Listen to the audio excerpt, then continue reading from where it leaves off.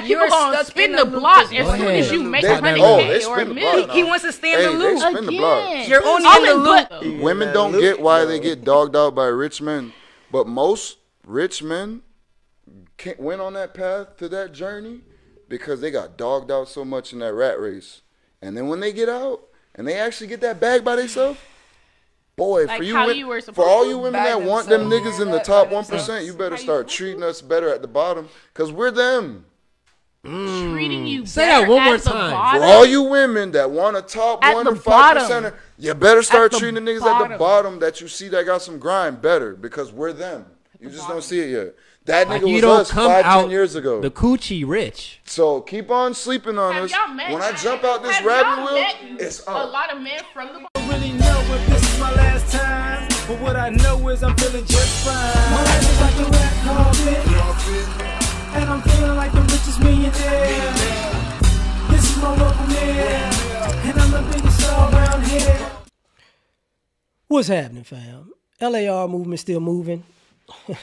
Subscribe or die trying. I've seen that a lot. And the young lady, she sounded confused. I don't know if she was just sounding confused or she was doubling down and agreeing with the guy, so I'm not going to jump to conclusions, right? But people don't realize, like, everybody, 90, how can I say this? The majority of rich people aren't born rich. Okay? So what you see as a guy along the way is you see people flock. You see young ladies flock to people who have more than you, right? Or who have the potential to have more than you. And life is not a sprint, it's a marathon. So, there's an old saying that in the entertainment field of, be careful.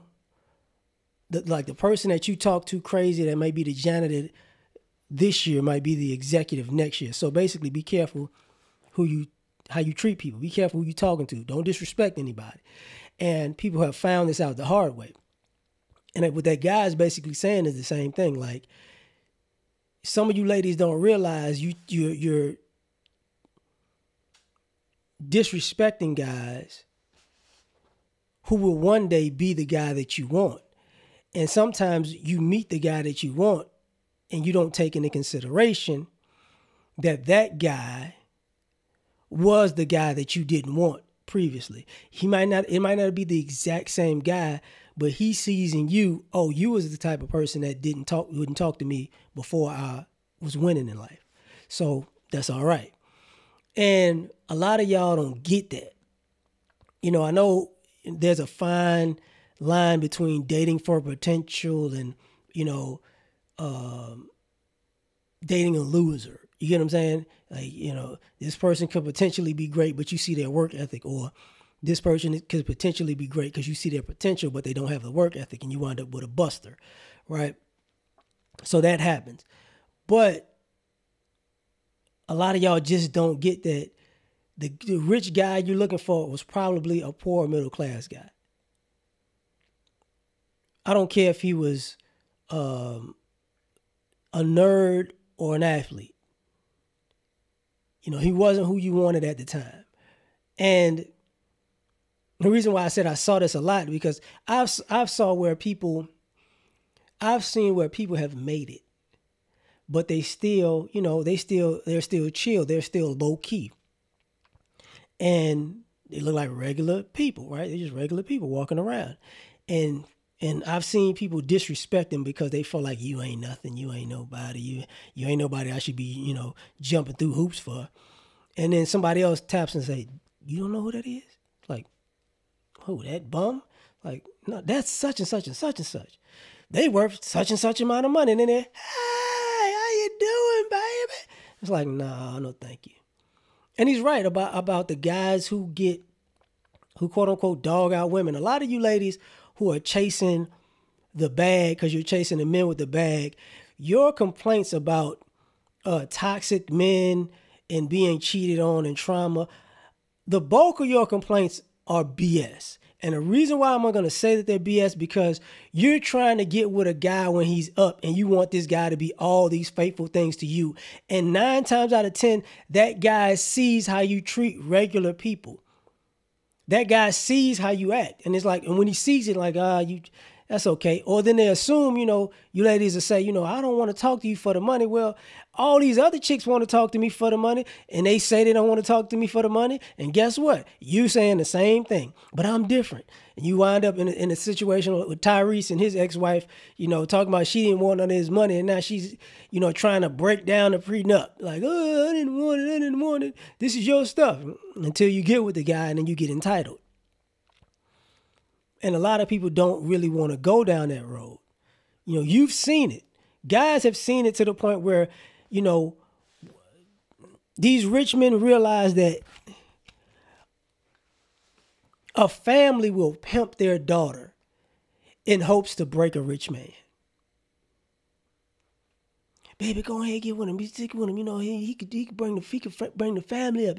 All you gotta do is be with him. Let him, make him fall in love with you. Let him do all those things. You know what I'm saying? Yeah, it's okay, baby. We love you. We love you, man. We love you, James. Oh man, you a blessing. You a blessing. And they in the back room, you got about 6 more months, and you could divorce him and get half.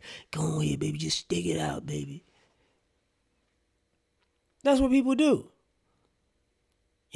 That's part of the child support hustle. The hopes is to get a rich guy. And those payments, are 5 to 6 figures a month. And it's like, oh, guess what I did? I popped out a rich man, baby, and I'm set for life. These guys see this stuff coming a mile away now. Y'all forget about Drake and the hot sauce? Y'all forget about those stories? I mean, he's not the first person. He learned from plenty of rich guys prior to him. Like, hey man, you got to do something with that because these chicks they no good. Oh, these ain't loyal. So this is what's going on. A lot of you ladies don't recognize it. A lot of you ladies don't. Y'all see a guy one year and he's like, whatever. And you see a guy the next year, he up. Same thing with, I would say, attractiveness. Some guys are. Women are attracted to him. They're like, he's fine. And then, he talks to a lot of women because he's fine. And then, 4 or 5 years might go by and then he gets out of shape. And then he tells you all the stories of all the people he knocked down. And now, he's getting arrested for abusing his meat at night, the way he's beating on it. These things happen. So, along the way, y'all don't pay attention. And I've seen it time and time again where, oh, he rich. I want to talk to you. That's part of the hey big head scenario. I ain't know you had it like that. That's why a lot of rich guys are not in places where a lot of people are at. They're in their own little bubble of life. They go to their own places, their own secluded places, and only other rich people know because they don't want to get flocked by women. I'm gonna tell you a quick story. There was a football team, NFL team, and a couple of the players got a couple other players to go to this exercise class. And it kind of like, it's not a small class, it's not a big, it's like a cool class. So guys out here, it was hot yoga. I'm gonna just say it was hot yoga. So they're in there, they're doing a hot yoga. They're stretching. They're getting, they're getting more flexible so they can get better on the field. And bit by bit, such and such, and some of them they had the hot yoga. Yeah. All of a sudden, the class get packed. Oh, the thoughts come out at yoga. The thoughts come out of yoga. The freaks come out of yoga. And now, now they in there in hot yoga, they ready to pass out so they can fall in the lap of a ball player. I didn't know, alas. It's like, okay. But, 2 weeks ago when nobody, they didn't know, it was just guys in there working out, but it happens. It happens. And you ladies don't realize it. And I'm going to go back to this and I'm going to end it. Y'all forget these guys used to be pizza delivery men, some of these successful guys, pizza delivery guys, waiters in restaurants, you know what I'm saying? Used to have regular jobs in customer service. They used to, they used to be at UPS or the post office. They did regular stuff. And then they, while they were working, there's this old thing where, I remember this athlete, he was working at a furniture store. And then college pros, you get what I'm saying? So a lot of times y'all don't realize, then they see you disrespecting people who have regular 9-to-5s. Their parents were, worked for the city or worked a garbage truck or, or was a plumber or electrician or something like that. And they see you talking sideways to people. It's like, oh, yeah, I'm dogging you out. I'm dogging you out. Absolutely. And then these men, and they so tribal, they get a little money, they start feeling themselves. No. Most of y'all not getting dogged out because these guys are dogs. Y'all getting dogged out because you're opportunistic jerks, so they gonna get you and drop you and let you compete with the other women and actually think you got a shot. But I digress. You tell me what you think. Like, share, subscribe, or die trying. Catch y'all on the next one. Peace. All I ask is when you lay your head on that pillow at night, I gave you everything I had.